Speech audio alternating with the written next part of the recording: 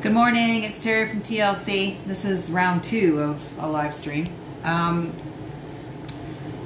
There was a woman that posted in a reply to one of my live streams, and we put it up into YouTube, and it was about taking care of your dog's coat. She asked, her name's Ashley, and she asked about how you take care of her Great Pyrenees lab mix, and that's a big topic because that's a lot of work for her. So I'd like to do this to just jump in real quick before I get distracted with things and give her a hand.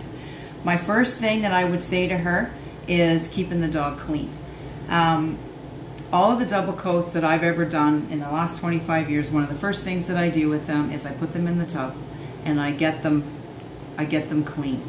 I get them lathered up with soap and water, really lathered up with soap and water, and I get a slicker brush on them in the tub and I brush it forwards and I brush it backwards so that the undercoat that's on the top comes out. Like, you're going to get handfuls of wet soapy hair, and the undercoat that's stuck and tight against the skin is going to get lifted up.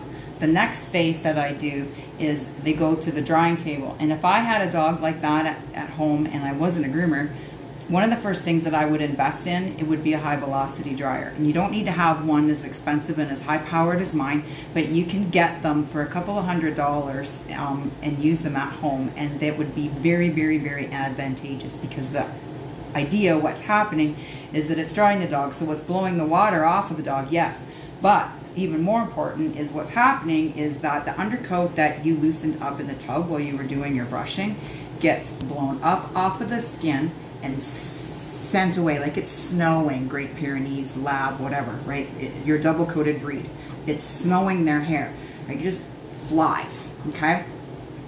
So when it's impacted against the skin, and it's really easy for a dog like that to get impacted undercoat against the skin, it's lifting it, separating it, blowing it up. What it doesn't get, you go in and get with your slicker brush. It's a bit of a challenge when you've got a Great Pyrenees and that long, long, long coat, okay?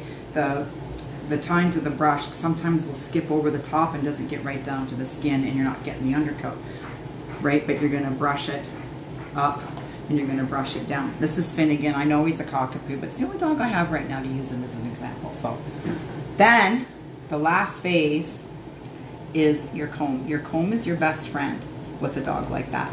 And line brushing being the technique that works really, really well. And if you don't know what line brushing is, it's when you pick a piece, you're gonna do your dog in sections, okay? And it's gonna take you a long time. Like, you might not get all this done in one day, okay?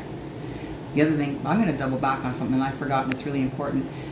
You're gonna have great success when you've got your dog up on a flat, level, raised surface, okay? So if you spend $150 on a grooming table with an arm and a loop, you're grooving.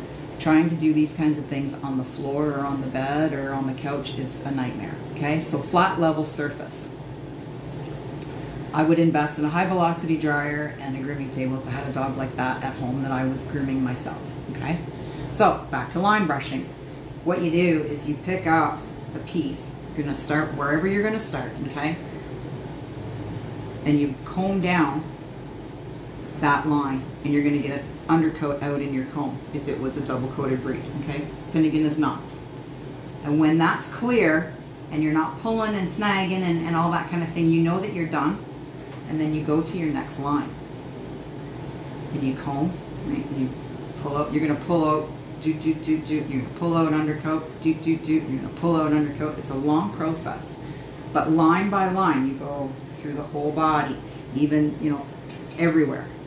It's line brushing. That's why I'm saying, wow, that's a lot of work. It is. I had a Great Pyrenees that used to come. Her name was Yuki. She came every 4 weeks, and she was hours of work every 4 weeks. And her mom did quite a bit of work with her at home. So that breed is quite the challenge to look after.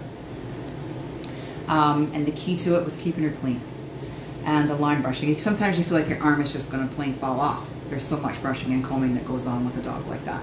So thank you to Ashley for putting in that reply. I hope I've answered your questions. I'll upload this to YouTube later.